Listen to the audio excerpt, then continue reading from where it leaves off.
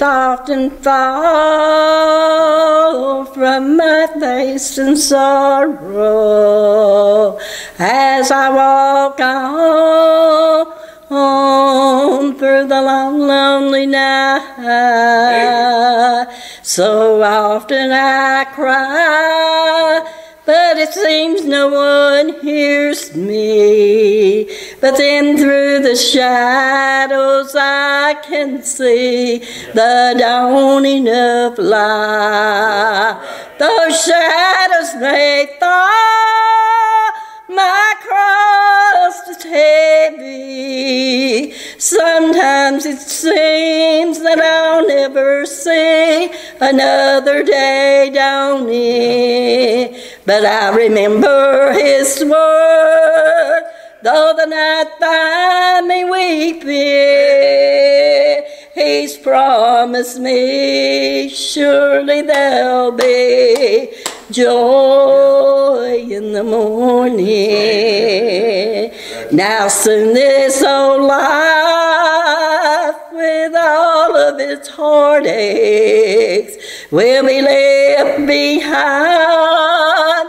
There's a new day a-dawning, and the shadows of sin will vanish forever, and forever we'll find where the sun always shines, joy in the morning. The shadows may fall, my cross is heavy. Sometimes it seems that I'll never see another day dawning. Then the shadows of sin will vanish forever, and forever we'll find where the sun always shines, joy in the morning.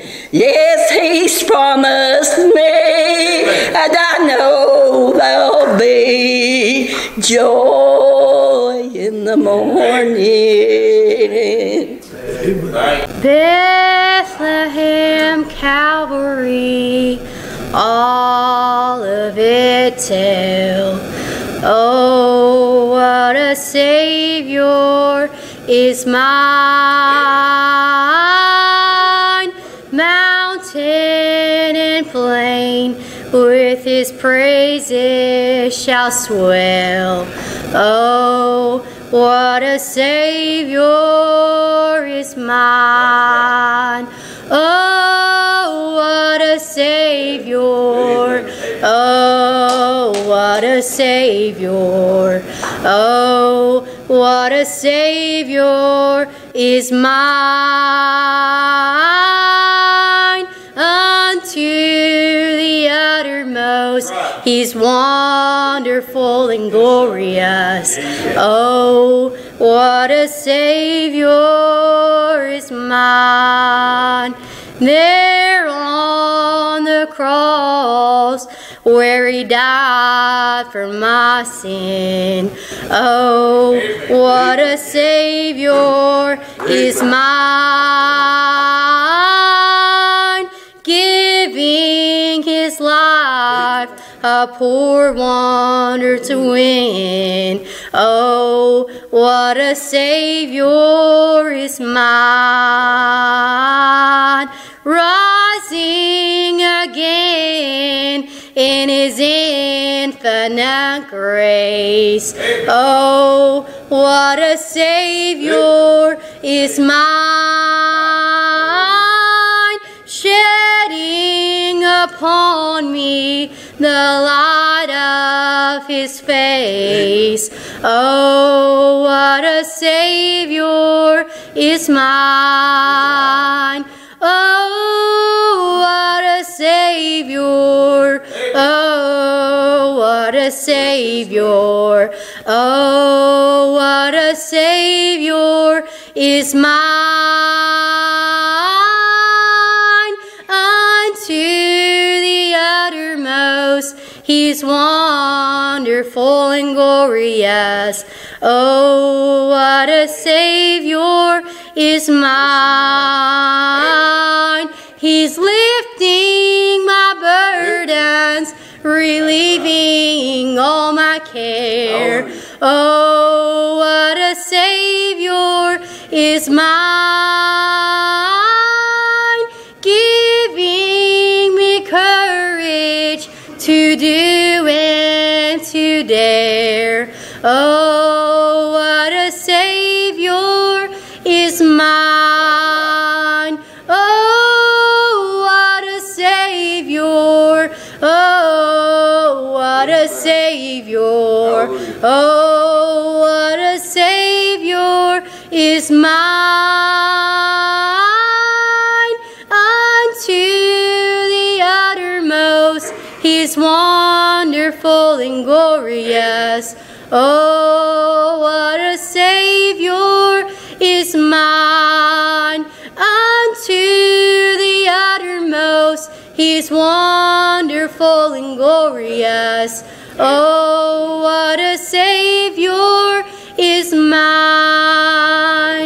Amen. The Savior is mine tonight. And I can agree with that song on what a Savior is mine. I'd like to say it's good to be home. And good to be back here at the church, and thankful for what the Lord's doing and has done in recent days, and the Lord's still been good, and I want to thank the Lord for it, and it's good to be here tonight. And I can tell by the look on some of y'all's faces, y'all are pretty nervous because y'all know I preach long a lot of times. And so if you get in with it, I'll be done. I'll be finished in just a few minutes. So just get in with it. Don't get in to get out. Get in to stay in it. So that's just how I feel about it. So anyway, Psalm chapter 100. Psalm 100, very familiar portion of Scripture tonight.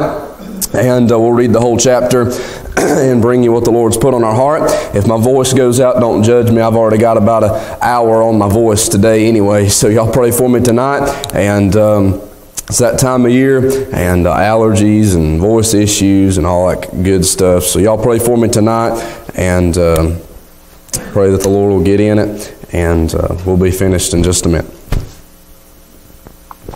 When you find your place in Psalm 100, let's stand for the reading of the Word of God tonight. And like I said, we'll read all 5 verses here. And maybe say a couple things and maybe try and be a help to you tonight. Psalm 100, verse number 1 says, "Make a joyful noise unto the Lord. All ye lands, serve the Lord with gladness. Come before His presence with singing. Know ye that the Lord, He is God.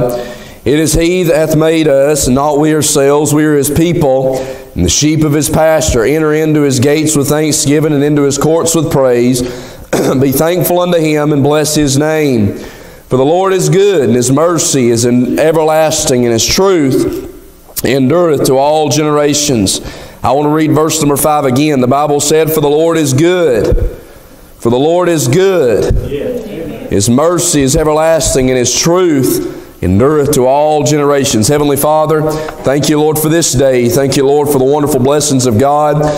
Thank you, Lord, for letting us be in church tonight. Lord, on a Sunday night, no place we'd rather be. There's a lot of places we could be tonight, but Lord, I thank you and I bless your name for letting us be in this place. Thank you, Lord, for health and strength that you've given us today. And I pray, Lord, that you'd fill us with your Spirit. Allow us to communicate the Word of God as easily as we can. May the Holy Spirit of God give power to the words that come out of my mouth tonight. Lord, I pray that you guard my lips. Lord, I pray that you use this vessel, a meat for the Master's use. God, help us tonight in a great way, and we'll thank you and praise you in Jesus' name. Amen, amen. You can be seated tonight. When we come to Psalm 100, we often think about a psalm of praise, a psalm of thanksgiving to God. And if we go a couple chapters back into Psalm 93, what we find from Psalm 93 to Psalm 99, I believe some of the best psalms that exalt Christ. Brother Allen, I believe from Psalm 93 to Psalm 99, Jesus is about 100 foot tall, about 50 foot wide, and he's more exalted than he's ever been before. And when we come to Psalm 100, one man said it like this, and I like what he said. He said it's almost as if Psalm 100 is the chorus to the cluster of Psalms from Psalm 93 to Psalm 99. And I looked up what the chorus of a song, the importance of a chorus is that it has the responsibility of being a great climax or a great payoff in the song. I got to thinking about some songs that we sing a lot of times, and I don't think we sung any of these songs tonight, but number 279 in the church hymn, Oh, I Want to See Him. Verse number 1 said, As I journey through the land, singing as I go, pointing souls to Calvary, to the crimson flow, many arrows pierce my soul from without within. But my Lord leads me on, and through Him I must win. And oh, I want to see Him, look upon His face, there to sing forever of His saving grace on the streets of glory. Let me lift my voice. Cares all past, home at last, never, ever to rejoice. And if we look at this song, we can see that it talks about journeying through life, singing along the way as we go, trying to point people to Calvary. But when it gets to that chorus, it's the great climax of what we're going to see one day. Oh, I want to see Him and look upon His face. Number 265 in the church hymnal, Love Lifted Me. I was sinking deep in sin, far from the peaceful shore, very deeply stained within, sinking to rise no more. But the Master of the sea heard my despairing cry. From the waters lifted me, now safe am I. Love lifted me. Love lifted me. When nothing else could help, love lifted me. Amen. And we look at this and a picture of sin in verse number 1 of the song, but then this chorus of the great climax or the great payoff saying that love lifted me. Just one page over, At the Cross. I'm not going to read through all these songs tonight, but one of my favorite hymns is number 220, The Love of God. And man, when you read this song, Oh, love of God, how rich and pure, how measureless and strong, it shall forevermore endure, the saints and angels' song. Number 188, He lives. When you think about this, I serve a risen Savior. He lives in the world today. The song goes on to say, He walks with me and He talks with me along life's narrow way. He lives, He lives. Christ Jesus lives today. The verses of these songs gives us a glad story, but this chorus gives us a glorious emphasis of what the whole song is talking about. And when we look at Psalm 100, you can read from Psalm 93 all the way over. And what you're going to find is when you get to Psalm 100, make a joyful noise unto the Lord. You go to Psalm 93 verse 1, the Lord reigneth, He is clothed with majesty. The Lord is clothed with strength, wherewith He hath girded Himself. The world also established that it cannot be moved. Psalm 94 verse 1. O Lord God, to whom vengeance belongeth, O God, to whom vengeance belongeth, show Thyself. Psalm 95, O come, let us sing unto the Lord. Let us make a joyful noise to the rock of our salvation. Psalm 96, 1, O sing unto the Lord a new song. Sing unto the Lord all the earth. Psalm 97, 1, the Lord reigneth. Let the earth rejoice. Let the multitude of isles be glad thereof. Psalm 98 verse 1, O sing unto the Lord a new song. I'm glad for a day when I started singing a new song. Quit singing them old songs, started singing a new song. But He said, for He hath done marvelous things. His right hand and His holy arm hath gotten Him the victory. Psalm 99 verse 1, the Lord reigneth, let the people tremble. He sitteth between the cherubs, let the earth be moved. Psalm 100 then tells us the great chorus of all these psalms, make a joyful noise unto the Lord, all ye land. And as we look at this psalm, one man also said, I'm going somewhere with this for a second. I know it's kind of quiet, but I'll get to it in a second. One man said that this is the psalm of the church. He looked at this psalm, read it over and read it over and read it over, and he said he could not help but think of the pictures of why he loved the church. And that's what I want to preach on tonight, on why I love the church. On why I love the church. Look with me here in verse number 1 and verse number 2. The Bible said, make a joyful noise unto the Lord, all ye land. Serve the Lord with gladness. Come before His presence with singing. I want to say, first of all, number one reason why I love the church is the sounds that are found from within. The sounds that are found from within. Notice in verse number 1, the Bible said, make a joyful noise unto the Lord, all ye land. When we think about verse number 1, I'm thankful for the noise of shouting. The noise of shouting. You may say, preacher, well, I don't shout. You need to start shouting. It's biblical. The Bible tells us all through Psalms and all through the Gospels of all these people that when they got healed by the Lord Jesus Christ, they didn't say, thank you, Lord, and just move on to the next go on to the next path in life. But the Bible said in Acts chapter number 3, when that lame man laid there at the gate, the Bible said that he laid there all of his life, Brother Allen. What he did when Peter and John walked past and healed him, what he did, the Bible said that he got up, his feet and his ankle bones received strength, and he went leaping and praising God. I'm simply saying to you this evening that the noise of shouting, Matthew chapter 10 verse 30 said, but the very hairs of your head are all numbered. He said, fear ye not therefore. Ye are more value than many sparrows. But then he changes the topic in verse 32. He said, whosoever therefore shall confess me before men, him will I confess also before my Father which is in heaven. But whosoever shall deny me before men, him will I also deny before my Father which is in heaven. You may say, preacher, well, I just don't know about all that. I don't want to embarrass my flesh, and I don't want to do this, and I don't want to do that. I'll say to you, Brother Allen, it'd be good for a lot of Christians today just to step back and throw their flesh under the bus and just get a good dose of old-fashioned Holy Ghost worship and get in this thing, not to get out. I'm saying to you, I remember sitting there in the choir as a kid. I remember standing where Carson and Cole was standing tonight, and I remember watching Brother J.E. Glass and Miss Faye and Miss Modell. I remember watching them 90-year-olds and them 80-year-olds raise them old hands.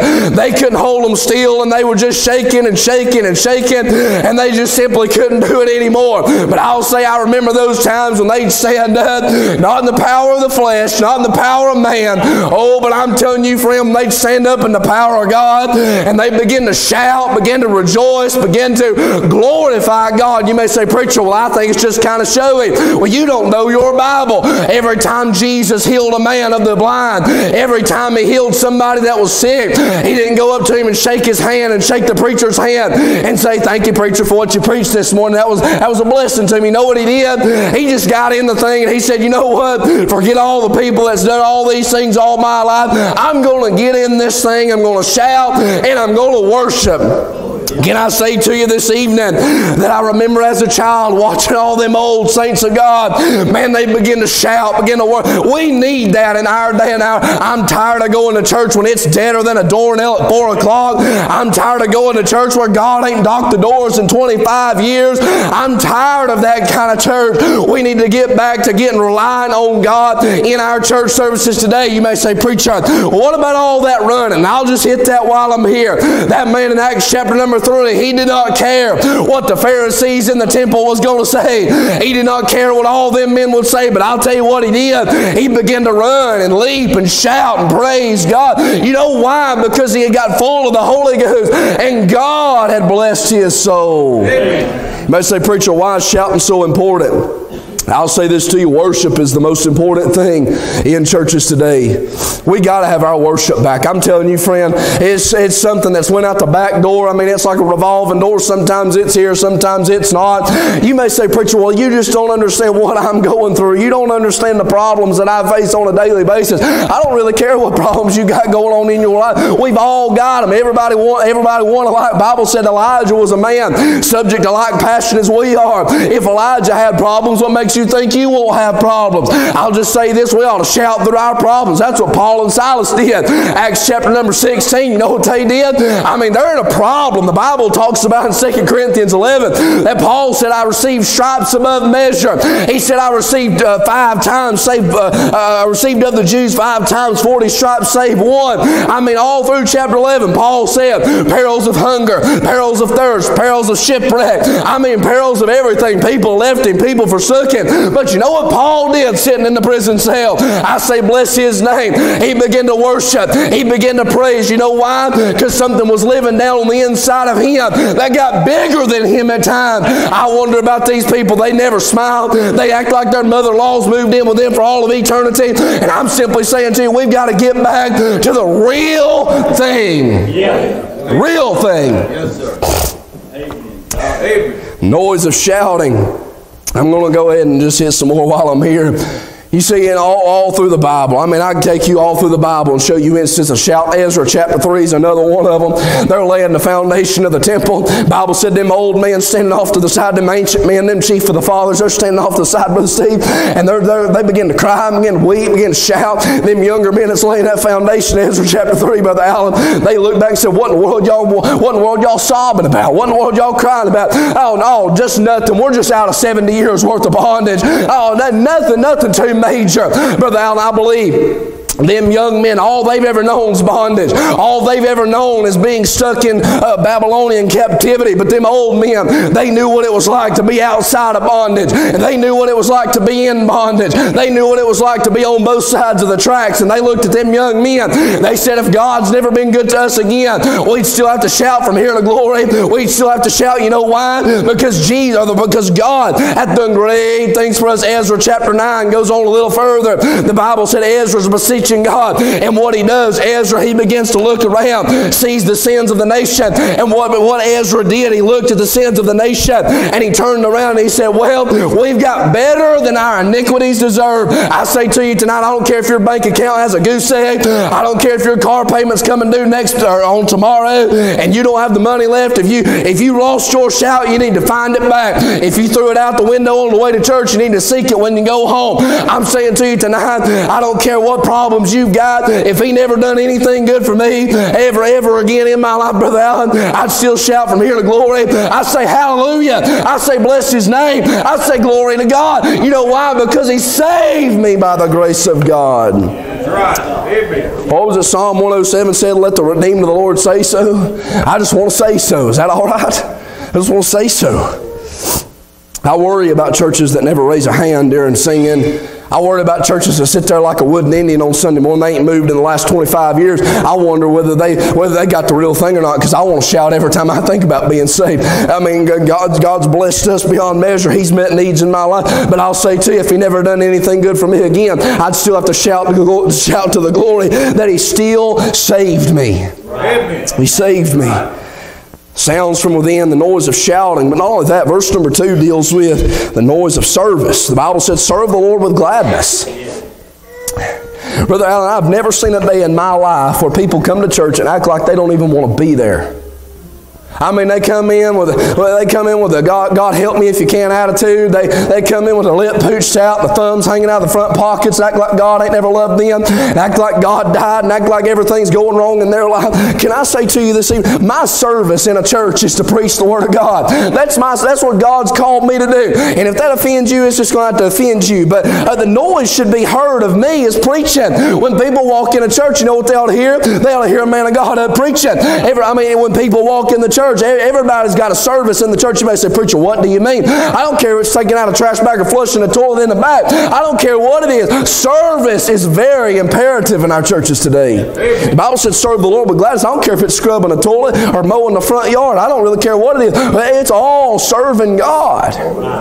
It's all serving. I believe those that have done all those things all through the years, I believe they're going to get a special reward come Judgment Day. I believe they'll get a special reward. Well, you did it with gladness. You did it because you love God. You didn't do it because people asked you to. You just did it. Right. Amen. I mean, at the fellowship dinners, Brother Steve, you know what we want to do? We want to sit there and fellowship and talk about it. There ain't nothing wrong with fellowship. I love fellowship. I love all that stuff. There ain't nothing wrong with any of that. But I say, if you want to serve God, go get you a trash bag. Go get you a broom somewhere. Go start sweeping up some crumbs. Go pull out some chairs. Go walk down some tables. You may say, preacher, you mean to tell me that's serving God? It sure is. Right. You may say, preacher, why? Because not everybody can preach. Not everybody teaches Sunday school. Not everybody will sing in the choir. I believe a lot of people should sing in the choir, but even if they can't sing or not. I didn't sing the choir tonight because I ain't got hardly much of a voice. I knew I'd be, y'all probably, man, he's a hypocrite and all this kind of. I believed and I believe it. Brother Allen, I believe it. I believe I ought to get in the choir and sing. You may say, preacher, well, I can't sing. I can't carry a tune in a bucket. I'll tell you something. I've been in services before where the best singing group gets up. I mean, it's deader than 4 o'clock. I mean, it is absolutely dead.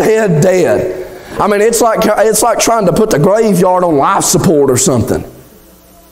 But I've also been in other services where somebody gets up and they can't carry a tune in a bucket. They can't even carry the rhythm of the song. But I'm telling you, God drops in that place. You may say, preacher, why is that? Because a lot of times them singing groups, they're singing for a paycheck. Right. But then people that can't sing worth nothing, you know what they're singing for? They're singing because they love Jesus. Yep. Amen. Noise of service. But I'll say to you also in verse number 2, the Bible said, come before His presence with singing. I want to say the noise is found from within, the noise of shouting, the noise of service, but the noise of singing. You see, when I come to church, I want to hear the saints of God sing. I don't like going to church that don't ever get their people up in the choir. Amen. I like singing congregationals, but it really ain't the same. It simply really ain't the same. I've been in churches. I got to be careful here. I've been in churches before, Brother Steve. They wouldn't even stand up in the choir. I mean, might as well cut the back half of the church off because I ain't gonna get no choir. I mean, cut it off right behind the pulpit. I mean, ain't no use even having pews in the choir. I've actually been in a church where they didn't even have a choir. I mean, it was just a big open area behind the pulpit. That don't make sense to me. You may say, preacher, well, why are you preaching on singing in the choir? I'm simply saying when God's people get up and start singing, I mean, when somebody's sitting out in the congregation, especially the pastor of the church, you may say, preacher, what do you mean? I'm simply saying the pastor of the church, when he's sitting on the front row, he likes to watch his people worship. Right. Amen. Brother Al, when I was pastoring, I loved to watch my people worship. I mean, even if it was just a smile on their face or an uplift hand, that'd put some gas in my tank, get me fired up again, ready to preach. Right. Noise of singing. You see, when I come to church, I expect to hear some singing. I understand the Lord leads sometimes. Maybe sometimes there ain't no singing. Maybe sometimes there ain't even no preaching. But I'll say to you, sometimes I love the noise of singing. Right. And that's another reason why I love the church. Amen. Notice with me secondly tonight, not only the noises or the sounds found from within. Well, let me say this first. One man said this. This is, I think a rock singer said this one time. He said, it is said that music can change the world because it changes people. Is that not right? I mean, that's right. You listen to country music and rock music through the week, it's going to get you eventually. I said, preacher, it ain't affecting my attitude worth nothing. You better check up and look in the mirror on Sunday morning, because it will affect your attitude and it will affect the way you live your Christian life. That's right. You may say, preacher, but I don't drink like they do, and I'm not a womanizer like a lot of them men are, and all this kind of stuff. It don't matter. It's that influence. You're putting stuff in. You're putting stuff into your body. Don't need to even be there. Well, when I come to church, Brother Steve, music changes the whole atmosphere of the service a lot of times. Brother Allen, I've been in some church, we come down to the altar for prayer, and man, it's dead. You can tell there's a spirit of, just a tight spirit in the church already. Man, they get up and start singing, you can feel it ease up a little bit. Then somebody starts singing a special song, lifting up Jesus. I'm telling you, songs need to get back to lifting up Jesus. I love songs about heaven, but I'm tired of listening to songs about heaven that don't ever mention Jesus. Amen. That bothers you, it's going to have to bother you. I'm tired of listening to songs. I'm going to see my granddaddy, my grandmama, and then I'm going to walk a little further and I'm going to meet my brother and sister that's went on. I don't care about that junk. I want to hear about Jesus. That's right. Jesus. But I'll say this to you this evening. Second of all, not only the sounds found from within, but I want to say secondly, out of verse number 3, the second reason I love the church is the Savior found from above. Look at verse number 3. The Bible said, know ye that the Lord, He is God. It is He that made us, and not we ourselves. We are His people and the sheep of His pasture. I'll say first of all, the Bible said, know ye that the Lord, He is God. I'll say first of all, He masters us. He masters us. In our day and hour, people don't like authority. They don't like, even kids nowadays don't even like parents. They don't even like their parents. I have an authority over their lives telling them what to do. But I'll say to you, a lot of church members don't like a pastor to tell them what to do and how to live their life. They say, preacher, why? Because they've got lukewarm, they got cold on God, and they don't want anybody telling them that they're wrong. That's the church age we're living in today, the church of Laodicea. I could preach there for a long time, but I'm not. He masters us. You see, we can come to church, but without Him, it's all in vain. We can get up, we can open our Bible, we can give us a good alliterated outline and all this kind of stuff, but if it ain't got the power of God on it, I don't care what He's got to say. Yes, sir. You may say, preacher, why? Because if the Lord is not the master over him, if He's doing it because He knows He's going to get a good love offering, I don't want anything to do with it. You're right. Yes. Amen. The Savior found from above. If He's not mastering us, who is? Amen. Why don't we ask ourselves that question? If He's not the master of us, if He's not the leader in our church, who is? Amen. There's a lot of Baptists today, man, they control the thermostat in the church. If it's hot, they want it cold. If it's cold, they want it hot. They want it right in the middle. I'm telling you, I don't want middle ground. I want it hot, hot, hot. He masters us. He made us. The Bible said, it is He that hath made us, and not we ourselves. Brother Steve, I hate this mentality that the world's got today. Man, I hate it. And I don't mean to blow everything out. I'm not trying to blow everything out. I don't know. I guess a couple Wednesday nights ago, I blew it all out, and it cost me pretty big. So y'all can laugh. It's not going to hurt you to laugh. But, man, that was dead. My soul. But He made us. Brother Steve, I don't like this mentality of we've got to love ourselves before we can ever love anybody else. You're right. That's hogwash out of the pits of hell. Yes, sir. You ain't never going to love anybody else till you love Jesus. That's it. Yes. You're right. You can love yourself all you want to, but my Bible still says there's 7 things God hates, and one of them was a proud look. That's right. That's exactly what that is. I'm tired of that mentality in churches today. They walk in acting like church can start because they arrived. Yeah. You just remember this, that we didn't make ourselves, but the God of heaven made us, and you ain't worth nothing, and you ain't nothing but dirt. That's right. That's all we are. I'm going to hunker down on this next one for a second. The Bible said we are His people and the sheep of His pasture. He masters us. He made us. But I'm glad He ministers to us. Hallelujah to God. I'm glad He ministers to us. Anybody ever been in a tight spot, feel like the devil backed you into a corner like you'd never get out of the situation that the devil had put in your life, Brother Steve, and then all of a sudden there's just a little still small voice. Just a little still small voice that begins to stir. Amen. You may say, preacher, what are you talking about? I'm talking about that little still small voice when a loved one died and you're standing there at the casket wondering how in the world you're going to make it without them. I'm talking about that time, all the times when you get out of the pulpit and you feel like you flopped and you feel like you messed up, and it feels like God just wraps you up in a gentle embrace and just pulls you up close into Himself. I'm telling you, there's been times where this book has got me out of more jams than anything in this world. And I'm simply saying to you, when the Lord begins to deal with you and the Lord begins to work in you, I'm telling you, it ought to make you want to shout, ought to go back to that first point of the sounds that come from within. When He ministers to us, He always gets the job done. Amen. Yes, sir. He'll always get the job done. Those times when it felt like nothing good would ever come of the situation or the problem or the pain. Those times when it felt like you didn't know what to do and which way to turn, a very imperative decision to make, and you just didn't know what to do. Ain't somebody glad tonight for that still small voice in the deep, thick darkness where you do not know how to find God, when you look like Job did, to the right and to the left and straight ahead and behind, and you cannot find Him. But Job said that I will come forth as gold when He tries me in the fire. Job said, I know that He knows the way that I take tonight. He knows it. He knows it tonight. He ministers to us. I want to say lastly tonight, out of verse number 4, the Bible said, enter into His gates with thanksgiving, into His courts with praise. Be thankful unto Him and bless His name.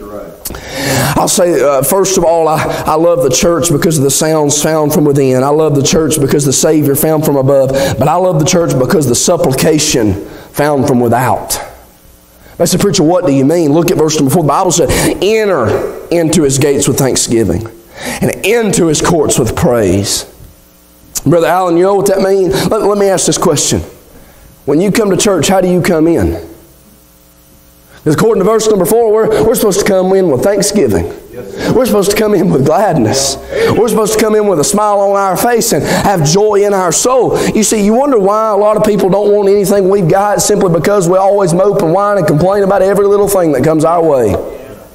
But did you know that the Word of God gives us some principles, Brother Steve, that there's always a purpose behind every pain and every trial we always go through? There's always a purpose for it. God's not going to let you walk through the fire, Brother Allen, and have nothing at the other end.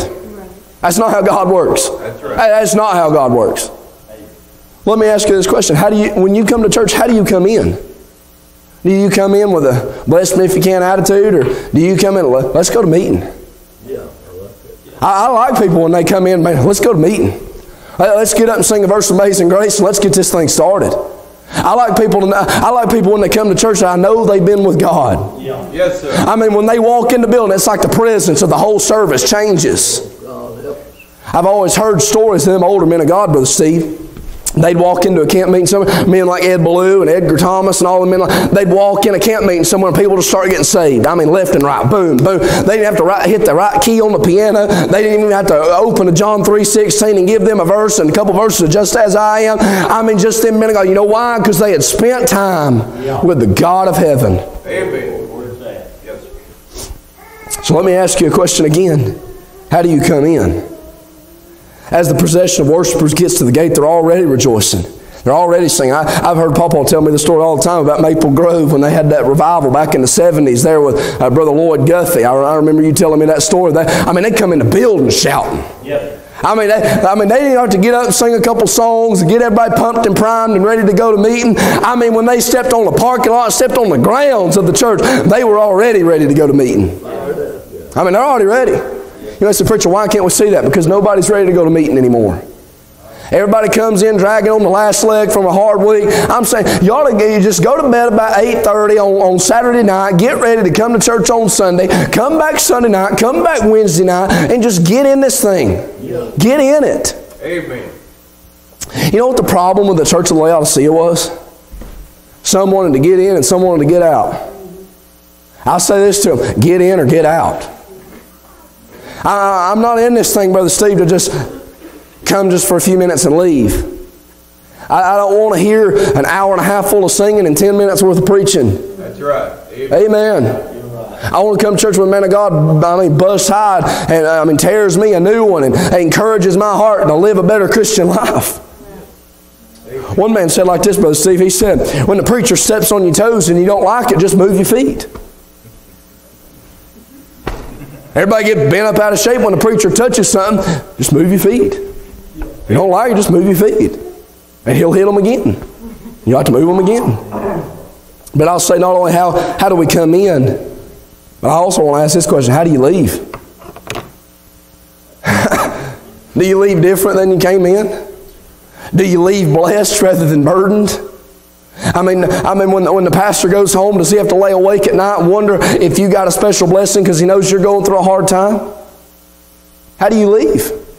When you come to church, how do you come in? But also, when you come to church, how do you leave? Are you the first one to hit the back door before the preacher can even get back there?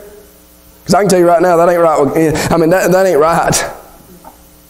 See, a church that, I said it this morning when I was preaching, I said a church that's ununified is a church that's broken. And that's right. A church that's not unified one with another and love one another. I'm tired of the cliques and I'm tired of the people that get in a group every night. Just go find the person that nobody likes and go talk to them. Amen. You might say, preacher, but all my friends, I don't care if every friend you've ever got in your life goes to the same church. Go find the person that nobody ever talks to, nobody ever spends any time trying to talk with. Talk to them. Amen. Yes, sir. That's what I had to do as a pastor. I had to go to those people nobody liked talking to. Those people, they're just on and on. And to be honest, it's hard to talk to them at times. But show them that you care about them. Amen. Yes. There's a lot of people in our churches today, they don't feel like they don't even feel like they're welcome in churches anymore. Man, I'm telling you, when I was pastoring, I'll say this and I'll be finished in just a second.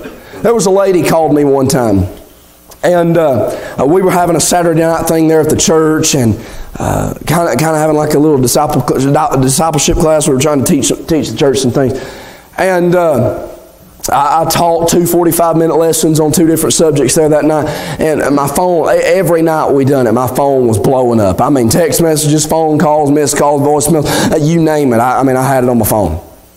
And I had a voicemail from this number. It was a local number, so I was like, well, I probably ought to listen to this. Most of the time it's a scam number wanting me to sell car insurance or something. But this woman, she was talking.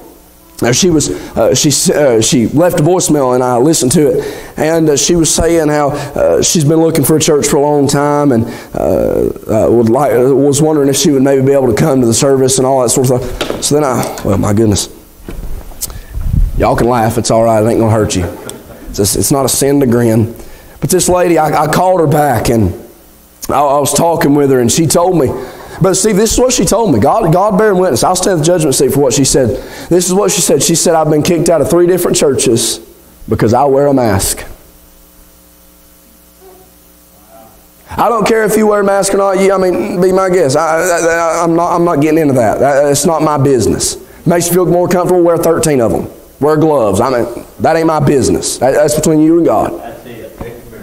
I'll wear one. I'm not going to refuse service or anything like that because I won't put one on or something. But anyway, I'm detouring way off topic right there. That's a whole other message for another time. But I was talking to this lady and I said, I don't care if you wear 13 of them and wear 14 pairs of gloves when you come and wear a hazmat suit for all I care.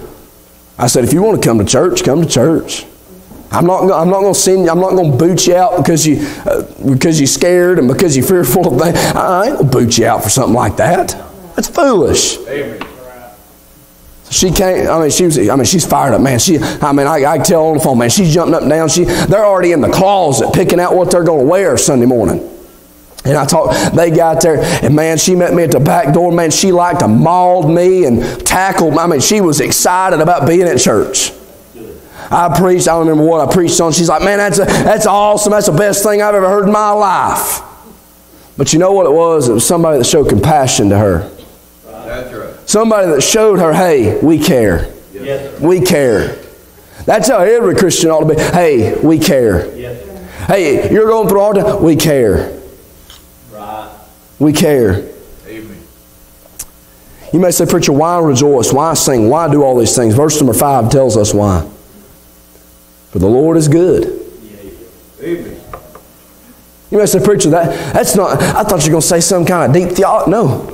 For the Lord is good. His mercy is everlasting. His truth endureth to all generations. Yes, sir. You may say, preacher, why do you love the church? Sounds from within. Savior from above. The supplication from... I mean, there's more reasons we could go through. That's just all that's in Psalm 100 about that. But I'll say to you, why don't you love the church tonight? God's people's done more for me than any ball team's ever done for me. Amen. Yes, sir. You may say, preacher, I don't like that. I love the Georgia Bulldogs and I love the Atlanta Braves, but if they lose every game now till Jesus comes, I'm not going to have to take a baby aspirin to go to sleep at night. That's right. I'm just not.